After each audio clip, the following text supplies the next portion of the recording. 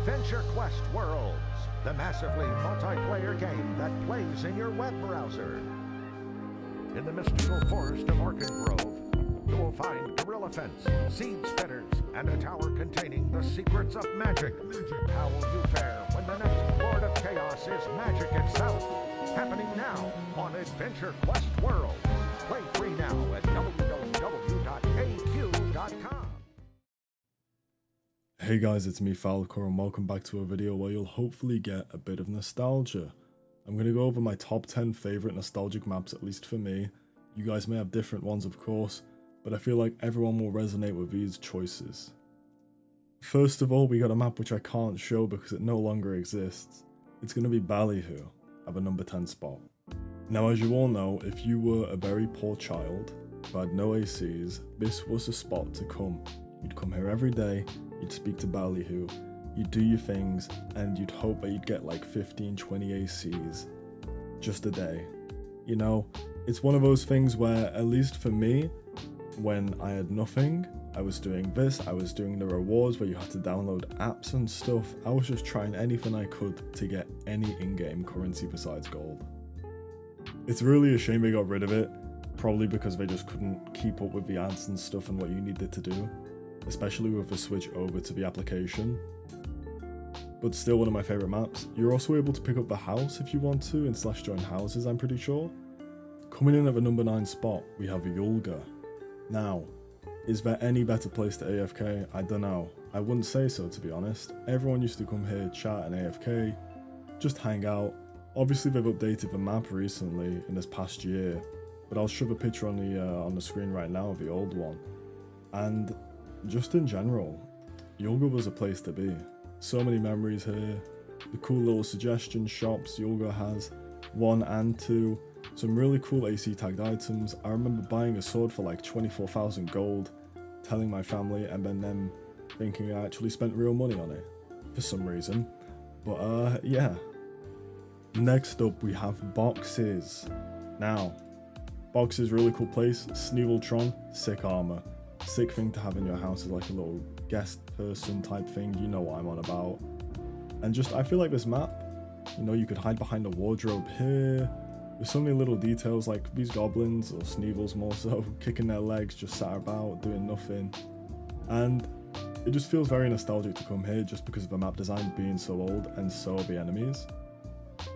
Thankfully none of these guys have actually changed throughout the years, so yeah. Okay, number 7 on my list has to be Akiba. Now, it's not more so for the map and the details surrounding Akiba, it's literally just this screen and the Dragon Koi tournament. These guys here, the coolest AC shop when I was a kid. I was like, yo, this blade, I need it. Did I have it? No, because I had no money. But, you know, you come in here, and of course when I was a kid, I loved Pokemon. And seeing like Bash Ketchup and his Pokemog or whatever, and Pokechew and stuff, really cool. I didn't really have a clue what any of these other characters necessarily were. I knew kind of Goku, Naruto, didn't see Scorpion and the Freezy dude, Sub-Zero. But overall, I used to just love coming here, checking out the items despite me not being able to afford them, and even doing like this little fight here. In the number 6 place, we have the famous map known as Crash Site. What can you get here? Well, let me tell you. A couple classes. Most notoriously, Rust Bucket. Now, back in the day when you started this game, you had Warrior, Mage, Healer, and you were like, you know, what should I get? Nobody played Rogue, by the way. I don't know. Probably a few people did. But yeah, I used to come here. I used to be like, you already know I'm going for Rust Bucket. Grab myself a Rust Bucket, kill this little dude over here. I think I was like the best in the whole game, to be fair. But yeah, just for the class alone, perfect map. I used to love it. The next map is going to be Tavern. I'm pretty sure this has been updated slightly, but in Dwarfhold, this has to be one of my favourite areas despite it being like literally the starting area.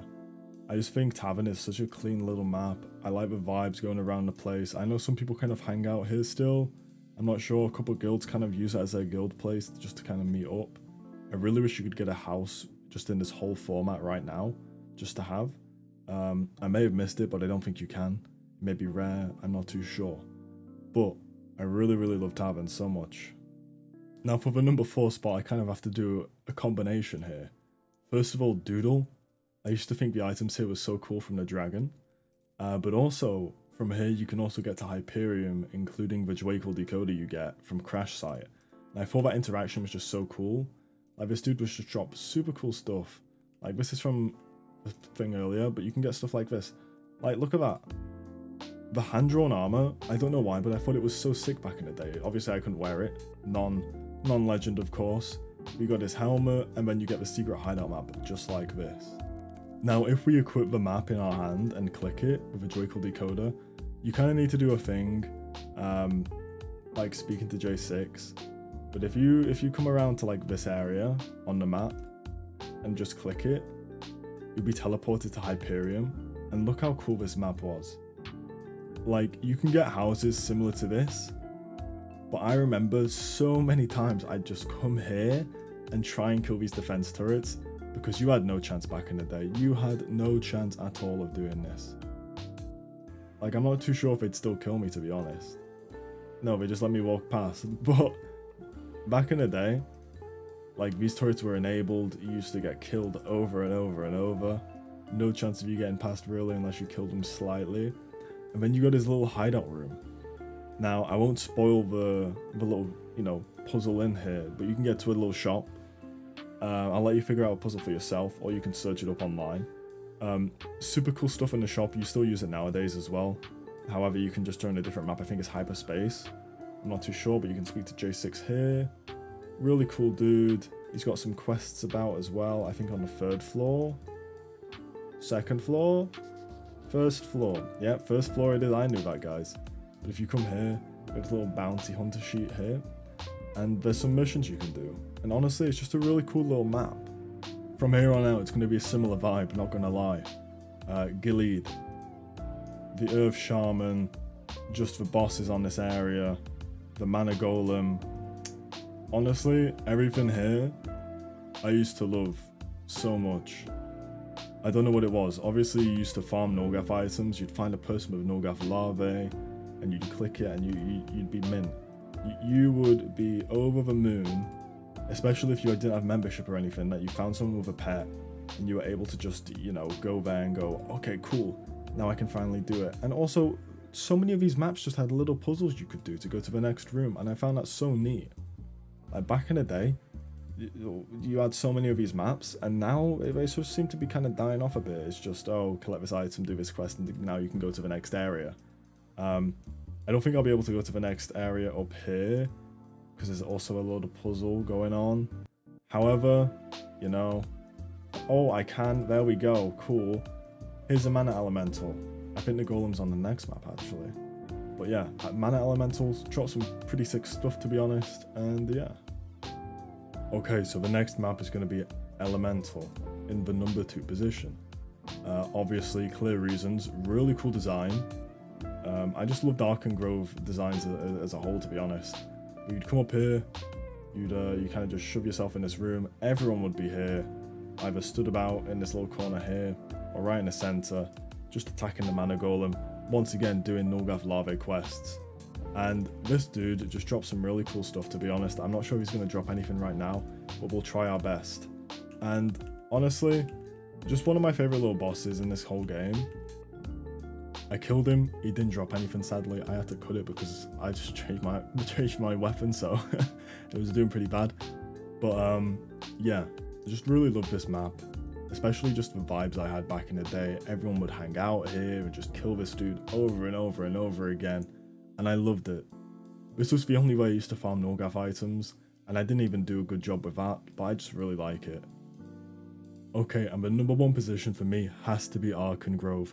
I'm sorry, but the amount of hours as a kid I spent here farming this reputation for Shaman, an Elemental Shaman, or Evolved Shaman, whatever it's called, the bad one out of the 2. Dude, I just spent so long here, and I come back here every now and again, obviously, to do different quests, and you can do some other quests here from more recent events. But in here, before the Seed Spitters, there used to be Gorillaphants. There used to be Gorillaphants, that's all I have to say. And, you know, now I have to go to this next room here for my Gorillaphants. you know, a bit of injustice in my opinion. But once again, Arken Grove, top tier story, top tier map, best part about this whole game, guaranteed in my humble opinion. You can't get much better than this. Now, obviously, like I said, if I missed any maps out, please let me know. But these are my top 10. These are just my top 10. There's so many which I missed out on purpose because, you know, there's just so many to include which are nostalgia. Now, like I said, if you have any, feel free to just shove them in the comments. People can visit them. I hope it brought back some decent memories for you as well. I know I missed out on a lot of places, but yeah, if you like the content, please feel to subscribe. Please feel free to subscribe if I can actually speak properly. And I'll see you guys next time. Have a good day, good night, good evening. Bye.